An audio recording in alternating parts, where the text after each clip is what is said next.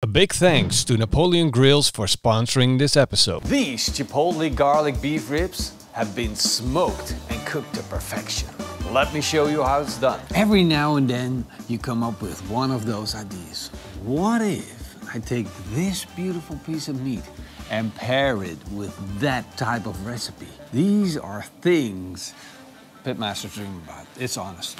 I dream about food, and especially about this. And my dream was about garlic and chipotle mixed with beef ribs. That's gonna be good. Let me show you the beef ribs that I'm talking about. Look, beef ribs, but not just any beef ribs. Look at the size of these things, and they're absolutely huge. They're double the size of normal beef ribs. These are from the snakeriver farm, which means you get a beautiful piece of meat. I'm just gonna open these up because I wanna see them in real life, not just through the package. And I wanna show you the beauty of beautiful ribs, wagyu ribs. Look at them. Compared to my head, they're humongous. And you have a pretty big head already. This is so sad. Now, of course, I want to add flavors to these beef ribs. Fat's gonna melt down, we're gonna have beautiful meat and strong flavors on the inside, and it's gonna be extremely juicy. So that means with these strong beefy flavors, we can pair it up with stronger flavors on the outside. So let me show you what I have in mind. These ribs are going to be even better when I put some amazing flavor on them by grinding down 1 tablespoon worth of coffee beans. These smoked chipotle peppers are going to take it to the next level. I'm going to take 3 of them, chop them fine, and then mix them up with the coffee. Next up, I'm going to add 3 tablespoons of a light sea salt, half a tablespoon of fresh ground pepper, a tablespoon of paprika powder, a tablespoon of onion powder, 2 cloves of pressed garlic, and then I'm going to mix it up. This is what I call a wet rub. Now I'm going to put that on top of my beef ribs. And now it's time to fire up my Napoleon Kettle Pro Grill. I'm gonna remove the grill grate, place in a log of beech, a small amount of charcoal, and I'm gonna light it up with some embers from my fire. Now I can place back my grill grates and set it to the highest position. Now I got the perfect indirect setup, and at the same time, I got my smoke wood integrated in my setup. It doesn't get any better than that. Time to put the beef ribs on. And that's how big it is. It's an absolute giant and takes up almost all of the space on this grill grate. And I left the membrane on, so when I get hot air from the bottom, this meat is going to be protected by that membrane. I'm going to close the lid and let this smoke at a temperature of around 120 degrees Celsius. There's going to be a lot of hot air in that barbecue, and that means that the outside might dry out a little bit. And to prevent that, I want to make a spray. And I'm going to show you my basic spray, the Pitmaster X beef spray. And it's going to be on our website, and you can find it and look it up every time you need it. Just Google Pitmaster X beef spray and you're going to find it, because it's very easy to make. It takes half a cup of beef fat, 1 cup of coffee, a tablespoon of Worcester sauce, and you can pronounce it Worcestershire sauce, Worcester sauce, Mr. Lee Perkins's favorite sauce, whatever you want. You can name it whatever you want.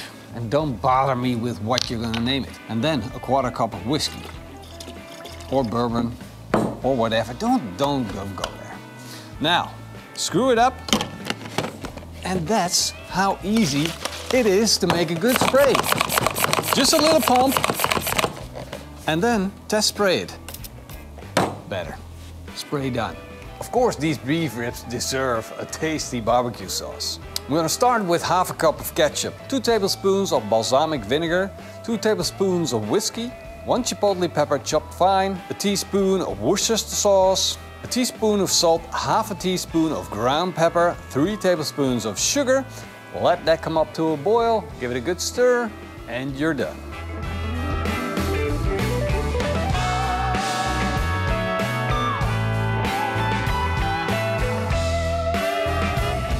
Let's check out our beef ribs. Whoa, nice smoke color on the outside, absolutely gorgeous. nice and dry crust on top. And I'm now about 4 hours in, and you can see that it's time to start spraying. So I just want to make sure that the crust is getting wet again, that the outside gets sufficient spray. I just want to make sure that that crust gets wet again and that I get a nice layer of flavor on the outside of the meat.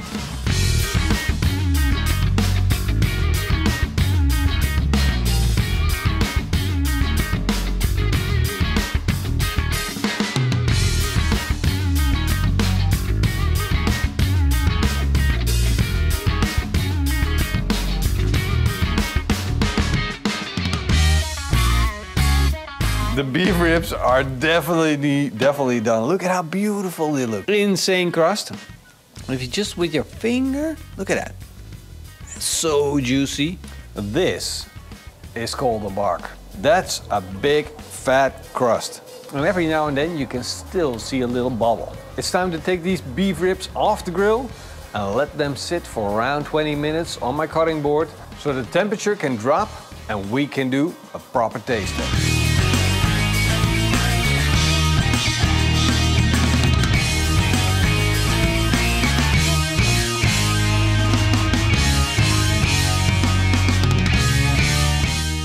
The bark on these ribs is just insane. It's beautiful dark color. We got a really pronounced smoke ring and it's juicy as can be. Now, it's so tender that I probably just, yeah, it's already going. I could just probably tear these ribs off. If I, like, look, there we go. Whoa. Now that is one tender beef rib. I'm just gonna get rid of this so we can take a look at a little bit of that fat section because these are Snake River Farm beef ribs, as I said, and that means they're super fatty, so juicy, so tender. Rivers are flowing inside these beef ribs. Now let's slice this up and give these slices a try. So we got the bark, we got the juiciness. There we go. Snake River Farm, is that how it's called? Snake River Farm? Insane. Insane. What are you guys doing there? Definitely not doing something with snakes. You're gonna need a couple of guys to help you eat this. If you got like 2 to 3 kilograms of these ribs, that's a lot of work, especially with this amount of fat. But what is more special, that's the rub on the outside, the wet rub. Together with that beautiful spray, nothing can beat that. You guys are creating amazing beef ribs. That spiciness of the chipotle, saltiness, little bit of bark, and then such soft and tender meat on the inside with a beautiful smoke ring like that. That's always gonna be a joy to eat. Let's try some sauce. So your dog's coming in. Chipotle whiskey sauce. Chipotle whiskey sauce. Now, I know this meat is really good and you don't need any sauce to go with it, but the acidity of the sauce. You need that. Yeah, you kind of need the sauce. I forget what I said earlier. You said that you didn't need it? Yeah. Let's just be honest. The meat doesn't need the sauce, but we do. Such juicy meat, it's kind of like appropriate to have a sauce with it. Yes. Do you want to show them where the next video is going to be about? It's going to be right here. Where's it? I don't know what's it about. You gotta click it before you want to know. Barbecue? It's gonna be a barbecue video? Insane. You're gonna love it.